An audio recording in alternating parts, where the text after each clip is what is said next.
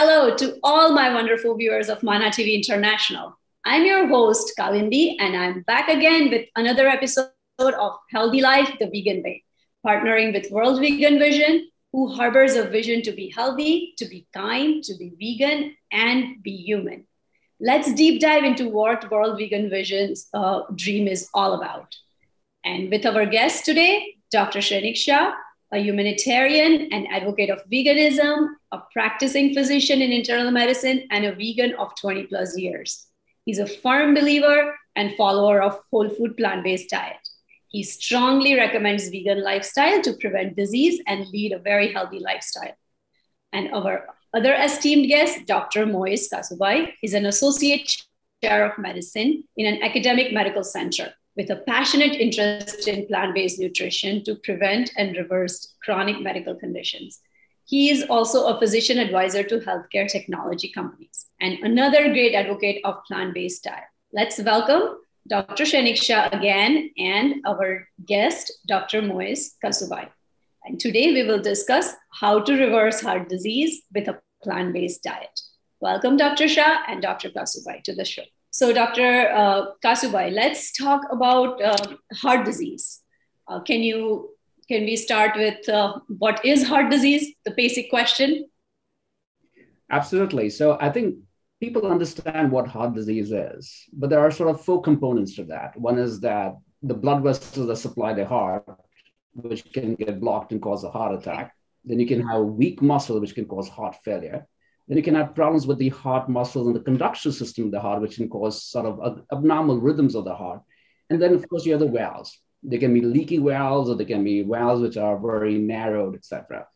Now, plant-based nutrition, majority of the research has been done on heart attacks, which is what are you talking about? The atherosclerosis, the blood vessels supplying the heart when they get narrowed. And a bit about even the heart failure, the muscles getting weak and the reversal of that.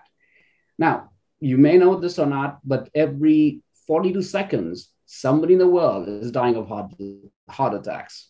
And it is now the leading cause of death. But 100 years ago, we did not hear of heart attacks. And in many places around the world right now, including, say, Tanzania, Uganda, Kenya, heart attacks are very rare. So what happened? Well, as they say, it's the leading cause of death. But what is the real leading cause, the actual cause of deaths? And the first one, of course, all of us are very well aware about is smoking. Smoking kills. Has it decreased? Great. Has it declined? Very much. And it has actually caused a much less of a disease burden. Next is poor nutrition. And that's what me and Dr. Shah will talk about, how nutrition, the choices that you make on a daily basis, morning, afternoon, evening, can help prevent, reverse, and actually treat many of the chronic diseases. I would like Dr. Shah to give a few words. Well, I mean, heart disease is a major issue there because right now the focus of cardiovascular disease is in treatment. And you're talking about bypass surgeries and angioplasties and things like that. But sometimes that is itself has its own side effects. There are failed angioplasties. There are failed bypass surgeries. There is a relative risk in doing the surgeries and doing the procedures like angioplasties. People die while doing those procedures. These are what I call iatrogenic deaths. So this is on top of all the burden that we are really carrying with billions and billions of dollars we're spending. Nobody is talking about prevention. It is about high time to really get the prevention in our hands, because an ounce of prevention is worth better than pound of cure. In countries like Uganda, Africa, it is very unheard of. It's very less compared to the other countries, right? So this is more of a Western or more of a developed country disease, right? And why do you think it is more in other countries, in more developed countries? So, Kalindi, these chronic diseases that we talk of right now, the hypertension, the heart disease, the strokes, the cancer, they call them chronic diseases. But these are actually foodborne diseases. And that's how we're supposed to look at them, as foodborne diseases. What has happened, our intake of cheese, our intake of meat has tremendously gone up. Right. Access of meat, the access of dairy, the access of any sort of these animal products, as we call it, was very less 100 years ago. But now, because of technology, technology has actually harmed us. Food technology is one of the reasons why we are dying with heart attacks, with cancer, etc. Really. The beauty of this is this can be so like the disease, especially heart disease we are talking about, most of it can be reversed, right? And Dr. Shah, you have been practicing for 35 years and you have preached something to your patients, right? It's been a wonderful journey. Like I mentioned in my last talk, that animals are really the only source of cholesterol in our diet. Okay, there are some familial hyperlipidemia, which can be genetics, but those are very, very few and far in between. 99% of the people who have a cholesterol is all diet related. So as Dr. Moiz said, that the plant-based diet is really the answer, because that way you're reducing your cholesterol burden in your heart and all throughout the blood supply. And the coronary arteries get clogged by the sticky LDL cholesterols and all that. And this plaque also, there has been a lot of further research into that there is a lot of inflammation, and this inflammation can break the plaque, and the plaque goes down further down the stream, block the small arteries and all that. But even in that, the inflammation is also augmented by the animal foods, and the plant-based diet has been found to be reducing the inflammation. So again, there's a plant-based diet comes out standing out as a winner. Really, that is the way. We have had a lot of talk. There were some studies by Dr. Dean Ornish. I'm sure Dr. Moiz would agree that he's the first one who really showed a small study, 28 people, but he showed a reversal. None of the statins that you actually give, can only prevent the further disease, yes, to some extent, of course. Right. But the Dean Ornish study from California actually showed the reduction, the reversal of the blockages, which was fantastic. So he's the one who recommended the plant-based diet to Clinton, our president, who had a bypass surgery, and then he was in Haiti giving out a lecture, and he was flown back to DC because he was having chest pain. They had to do another angioplasty, but he's the one, Dr. Dean Ornish was the one who called Bill Clinton, that you have to do this. And Clinton is vegan now. He's totally vegan, and he's enjoying, he lost a lot of weight, and he's enjoying, and his arteries actually opened up more than what he was before. So it's really a wonderful thing. So, How does, we've talked about cholesterol with Dr. Shah, and how fiber helps reduce cholesterol. Dr. Kasubhai, how do you think that plant-based diet improves heart health in general, or reverses heart disease, or improves the quality of life in general? Right. So Dr. Shah did mention, and he talked excellent about fiber. It's all about fiber, and cholesterol, which is coming from saturated fats. Now, we know certain reasons why you can get increased atherosclerosis, that is hardening and thickening of the arteries, because you eat meat. One of them is something called an insulin-like growth factor. It's a hormone. You have meat, it increases it. This causes increased amount of cellular production. It also causes increased cancer. Now, we all know that we have cancer. All of us have a little bit of cancer in our body. And if you have meat, it actually stimulates the growth of this cancer. Secondly, meat has certain chemicals inside that. When it is ingested and the bacteria in the intestine act on it, it releases another chemical which causes inflammation of the endothelium. Now, endothelium is the thin cell wall around the arteries, and it causes inflammation. Hence, it causes more stickiness, it causes more plaques, and hence it can rupture and cause you to have a heart attack, really. Thirdly, again, meat and dairy products have a lot of phosphorus. Now, phosphorus is it actually stimulates something called fibroblasts, which actually causes a thickening of the muscle wall of the heart. And more the thicker the muscle wall is, the more likely you get heart failure, more likely you get heart disease. Thirdly, there's also a lot of heme iron. Now, there are two types of iron. There's heme iron coming from meat and dairy products, and then there is a non-heme iron coming from plant-based. Now, heme iron also causes inflammation. Now, sulfur is there present in meat. It is a little acidic. And when we ingest meat, we become a little acidic overall. Now, how does the body neutralize that? It actually takes calcium from the bones. So you're actually getting, your bones are getting weaker when you eat meat. And it has been proven that more the dairy products you have, more likely to get fractures of the spine and of the hip too. So, you have this sort of advertisement coming around, have milk, get strong bones. It's completely wrong. And Dr. Shah, please add on. Well, also this molecule that you were talking about is very interesting. That I found that the TMAO is a transmethyl nitric oxide is production actually. So this is caused only when the bacteria which ingest the meat products. This TMAO is absent in the plant-based diet because plant-based diet does not have a bacteria that will produce the TMAO. So you made a good point that because they say that, okay, cholesterol is not the only thing. There are other markers that can cause. So TMAO has been found. So like you said, is definitely the cause. So plant-based diet helps you all the stages of preventing the heart disease. So there has been large study, have been almost 200,000 people study has been done where they divided 100,000, and then one, they let them eat the animal products and all that. Another 100,000, they said, no, that you cannot have any animal products. And their risk of heart attack went down by 12%. And in that 100,000, they divided 50-50. One, they told them to eat only whole grain, whole food plus plant-based diet, no concentrated sweets, no concentrated sugars, and carbohydrates, concentrated carbs and all that. They went down by another 7%. So total 19%.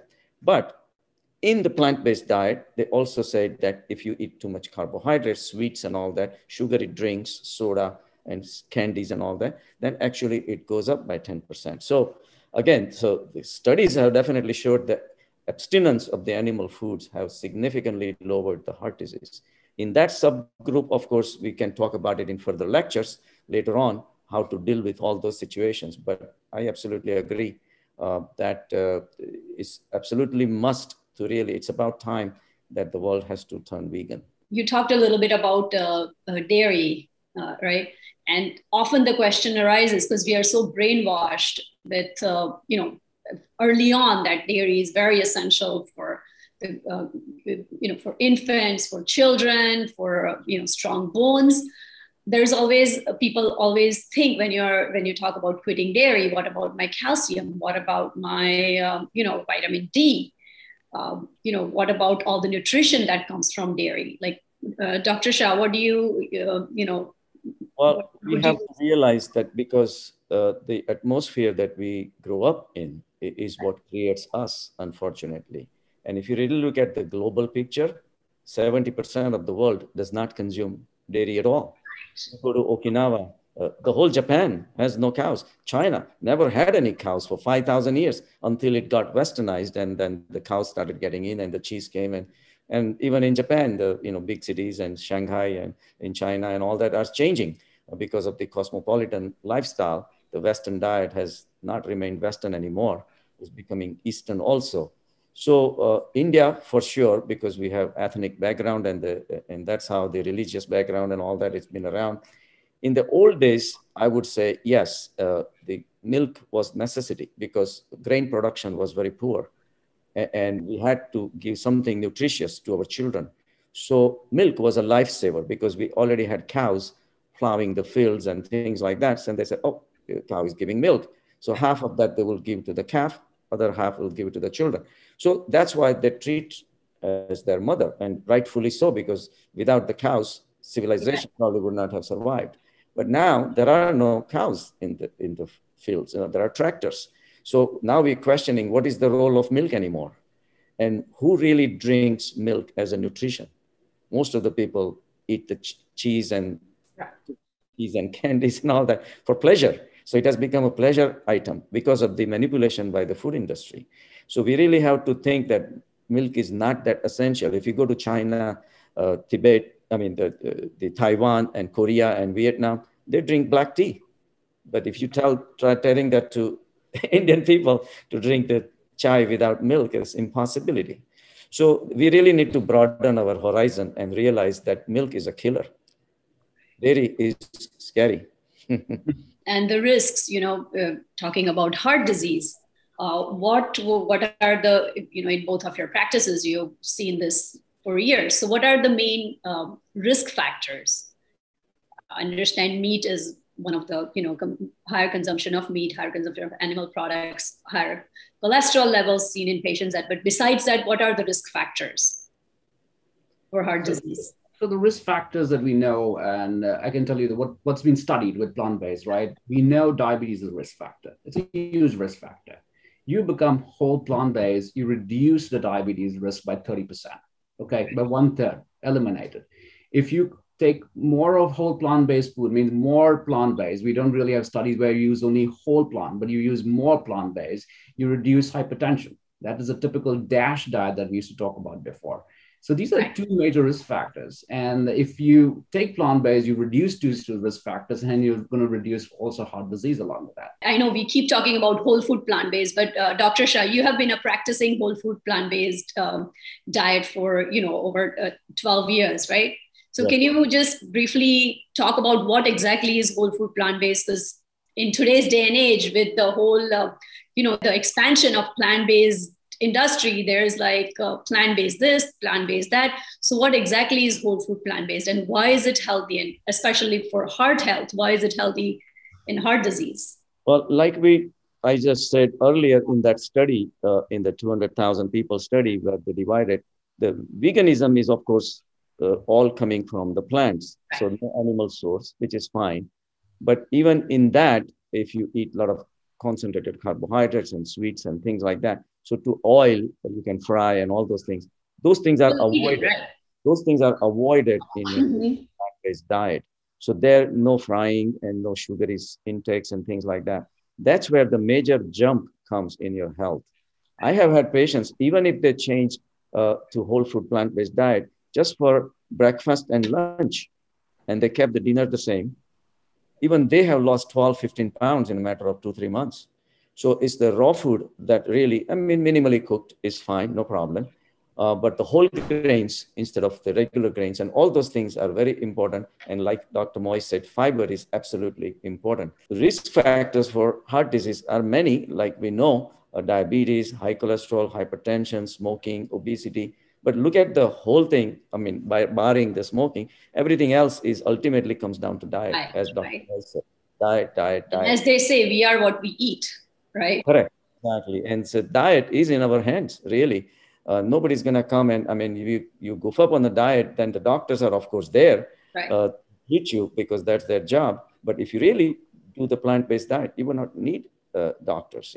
Like you go to Okinawa, Japan, people live 105, 110 years old. They've never seen a doctor. They never have it. There is no heart disease there. You go to Papua New Guinea in the centers where the cities are not developed, no heart disease.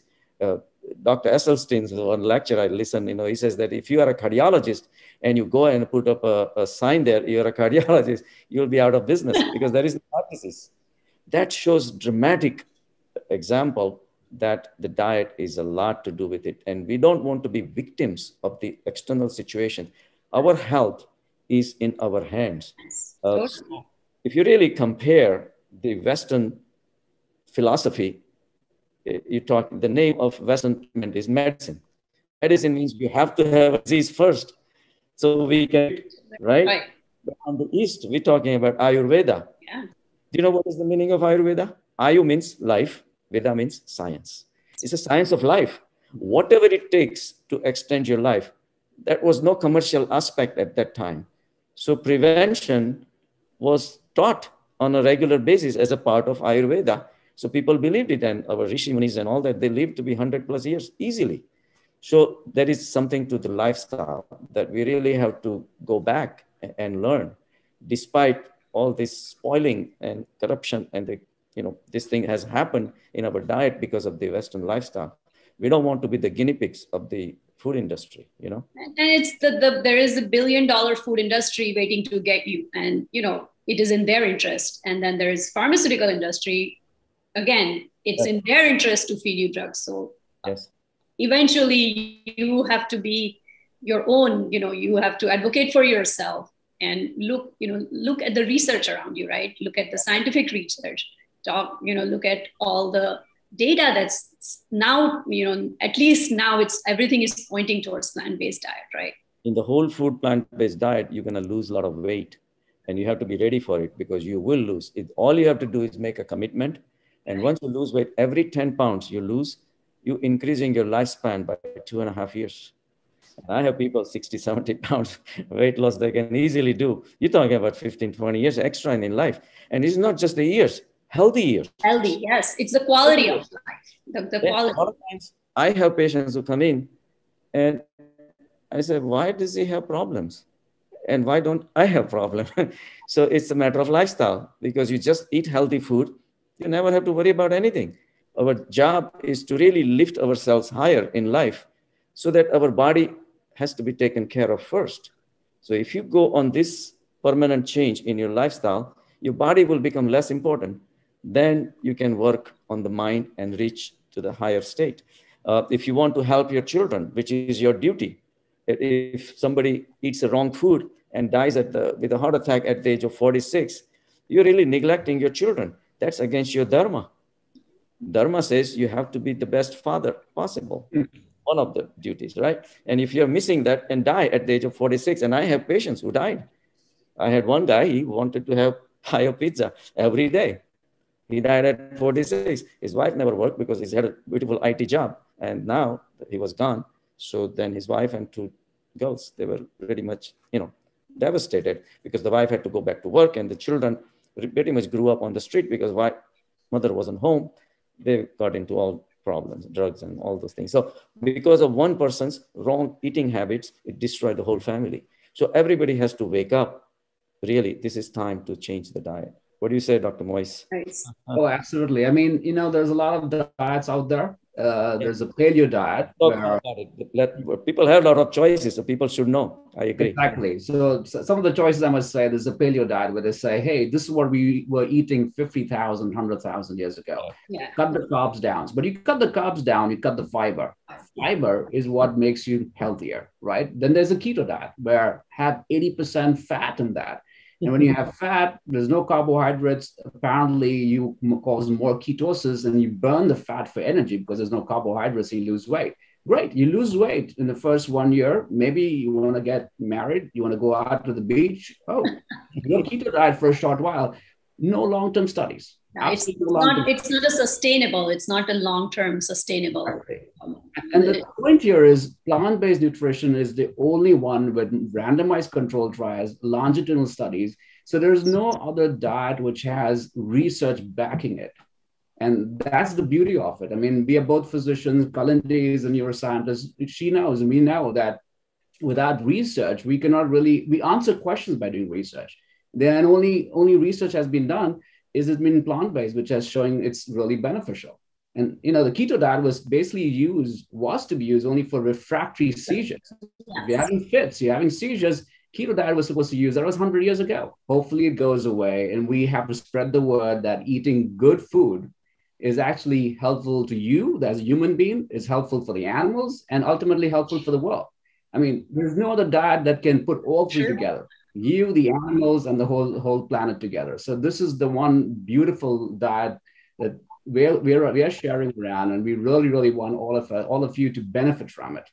I'll give you an example on diet. I have a beautiful example. One Spanish girl, she married an Indian guy, and she came to me for a physical. Her cholesterol was high, and I explained to her. So we went on a plant-based diet, and cholesterol came down very well. I didn't see her for about a couple of years, and all of a sudden she showed up. And her cholesterol was high again. I said, well, did you go off the plant-based diet?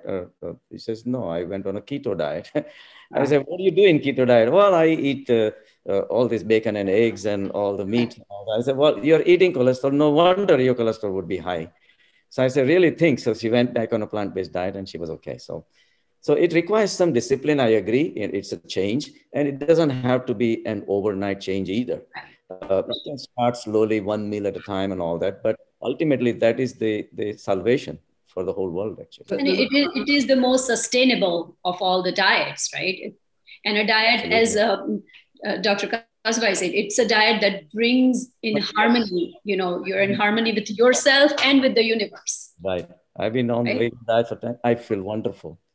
I feel Oh, great. So one more quick thing about this, and we are talking of being advocates for this diet, and if you cannot change a little bit. And there is a beautiful study saying you have to make 3%, only 3% change in your calories. Take 3% of your animal protein out and put plant-based protein, you'll see a decline in heart disease. So what we are telling you, if you like meat, you love meat, yes, but have less of it. By having less of it, you're going to save yourself and save the planet. And that's a beautiful thing, really. One meal at a time, right? One meal at a time. And anything you change, this diet gives results. That's the beauty of it, right? You can change one meal, you change 2 meals. I mean, it's wonderful if you change completely, but even one meal at a time, this diet will give you results. That's something we can say, right? Based on the plethora of evidence. I had heard a quote from one of the doctors from New York. He was on with Dr. Esselstyn. He says, we have eaten ourselves into this problem, and we're going to eat ourselves out of this problem. I think we need to go back 2,500 years ago when Hippocrates, right? He had said that let food be thy medicine and medicine be thy food. Absolutely. He knew it then, 2,500 years ago. We have lost the wisdom of our rishis, of the Greek and the Roman philosophers, and we need to go back into that and advocate strongly that food is what is going to change you. It's not the medications, not the doctor's visits, not getting a cardiac cath, and all these costly investigations we're doing right now. It's not sustainable. It's not. The whole healthcare system is not sustainable unless we change the nutrition. Absolutely. Because at that time, there was no food industry. Right. Right. And so, so one of the things that you can do for yourself, changing the diet, get in the kitchen, get control of your own diet, right? Get control of your own food and be the winner. So I think with a beautiful note, we will end today's show and thank Dr. Kasubhai and Dr. Shah again for their wonderful insight into reversing heart disease with a plant-based diet. Thank you, friends, once again on our show, Healthy Life, the Vegan Way. Today, we had Dr. Shrenik Shah and Dr. Moiz Kasubhai discussing how to reverse heart disease with plant-based diet. I hope you guys took plenty of notes and listen to their talk on how the causes, the reasons heart disease is caused, and also how it can be reversed. So until next time, stay healthy, live healthy life, vegan way. Thank you, everyone.